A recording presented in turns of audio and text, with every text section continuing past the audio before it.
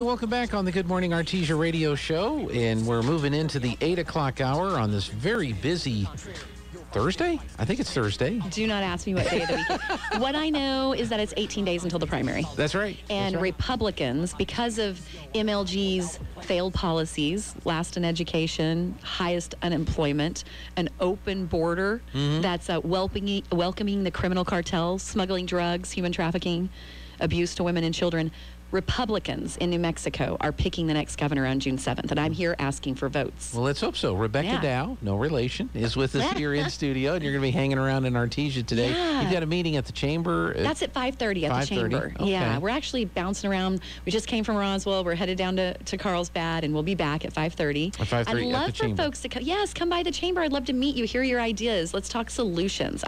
The governor is the most powerful person in the state, and we've seen what a governor does when they don't trust people.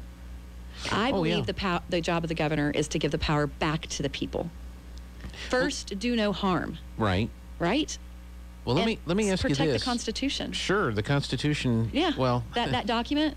Unfortunately, in the Constitution, we have a public education department that New Mexico Constitution. New Mexico Constitution. Yes. Now we're talking. As governor, until that is changed, if that can be changed, what can you do as governor to turn control of our education back over to the schools? Because you've got the CRT that's been inserted into the social studies standards, and you've even got people in Artesia, and I'm sure I'm going to put on my little Artesia hat here. I'm sure even over in We love the TRC, Bulldogs. you probably heard about the Bulldogs. We love the Bulldogs. Even in Artesia, we've got two private schools popping up because people, frankly, are just frustrated with the people that they know, their friends, their neighbors that they elect to be on the school board, not being able to be in control of the education system in our own school district. Well, this governor's gone. This is rule of law gone amok.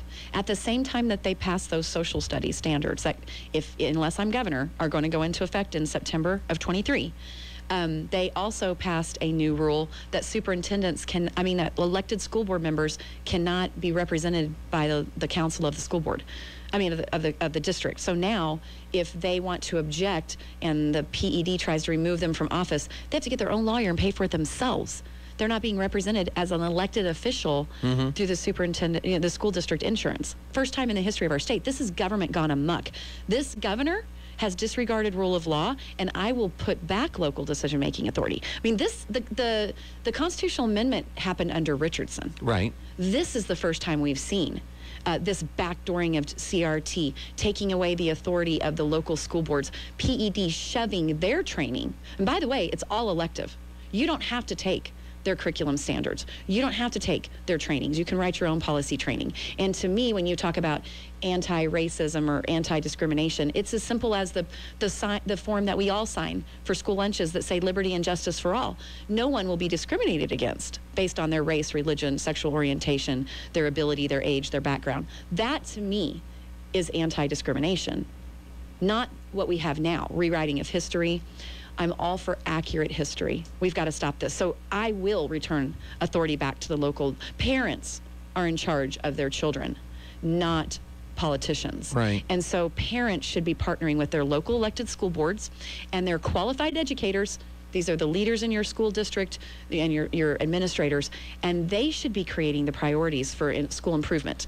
And it looks different. Like here, and I see this a lot in Southeast New Mexico, the focus is on career pathways, which I think is phenomenal. Another community may take a different approach. And that's why I sponsored Senate Bill 96. I was the House sponsor of that bill that created the opportunity for transparency and accountability on how dollars are spent.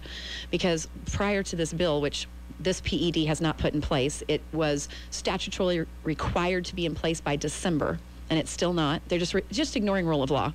But I did it for two reasons. One, that we're always told it's more money. Just need more money. But our educational outcomes aren't changing. And I think New Mexicans are willing to invest what it takes to get outcomes. But they want to see that they're measurable. The other part of that bill is that a local community could say, look, we think kids are failing in math because they didn't have free breakfast. If they had breakfast, they could pay attention in math. They're hungry. Fine. How much did you spend on breakfast? Who got the breakfast, and show us the increase in their math scores. So this is a software that allows us to follow the dollars to the school site. We lose track of it at the district site now. And to me, that gives more local autonomy. But what I've been fighting against in Santa Fe is all of this CRT. It's racism. It's un-American. I oppose it. Our children have been locked down. Highest suicide, highest homicide, suicide, homicide, self-harm. They're more medicated, socially isolated, too much time on technology. They're self-reporting that they're uncertain and confused about their future.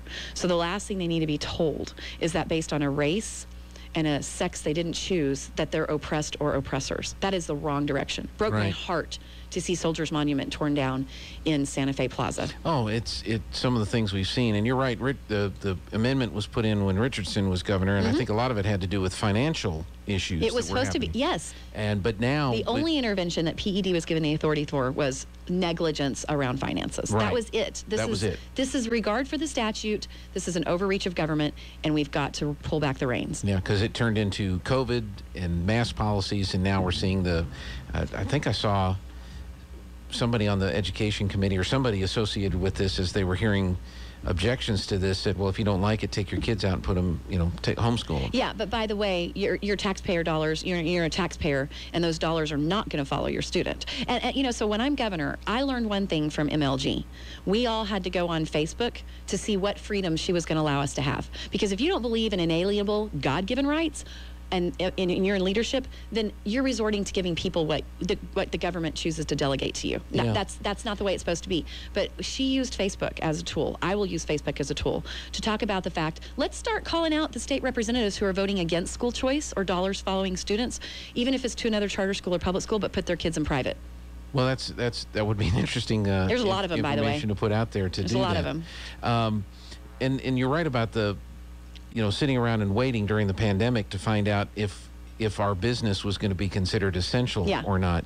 So most of us remember, especially in this part of the state, don't forget, remember all that. But how do you make sure people remember that? Are there enough people that have not that remember all of these things? Remember, the only reason we had to that she relented on letting people go in and shop was because the picture of the people waiting in line in the winter showed up in the New York Times.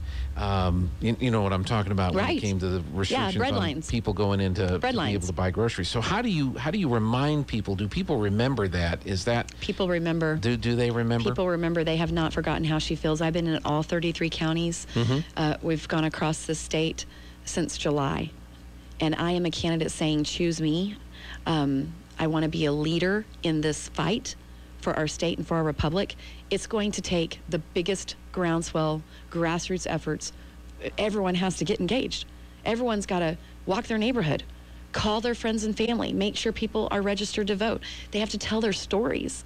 We all have loved ones who died alone in hospitals, and we're not forgetting that. Right. We're not going to forget that. That's another thing. We're not going to forget that this open border is flooding our state with obligations to people who didn't come here legally, at the risk of us keeping our promises to our retirees, to our senior citizens, to our veterans. We're not forgetting that. We're not going to forget that she told us we could not celebrate in our houses of worship while she's saying, come to New Mexico. When you come get your late-term abortion, tour, visit one of our state parks.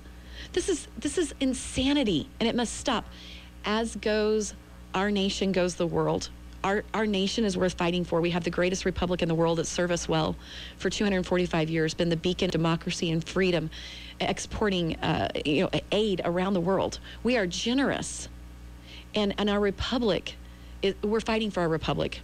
No question about it. The very American dream. Yeah, no question about it. Last question. Yep. As you travel around the state, is there one issue that pops up that seems to be consistent across the entire state of New Mexico? And what is that issue, and what's your plan for that? The biggest issue that comes up is securing the border and crime. Okay. And I think those are connected. Those are interconnected because we have got to, in my plan, I'm endorsed by 4 border sheriffs. There are 5 border sheriffs. The 5th one is very progressive and would never endorse a Republican. So I'm endorsed by Las 4. Cruces, right? Yes, sir. Anyways, and anybody listening that might have friends or family in Las Cruces, let's not keep her.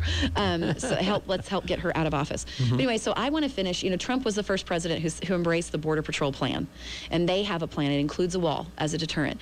Equally important is the technology and the fiber optic communications that they need to be able to see incidents in real time. They need roads that are well maintained and have access to critical access points so that they can respond. And they want the National Guard redeployed. These are highly trained law enforcement officers who say that 60 to 80% of their time is now spent on paperwork and care and comfort of people who are coming here illegally. That has allowed the criminal cartel to come across freely. Fentanyl. Mm-hmm. More deaths to fentanyl than COVID. But you ask the governor what's going on with the border, what are we going to do to keep fentanyl out of New Mexico? And she's, fentanyl comes from China.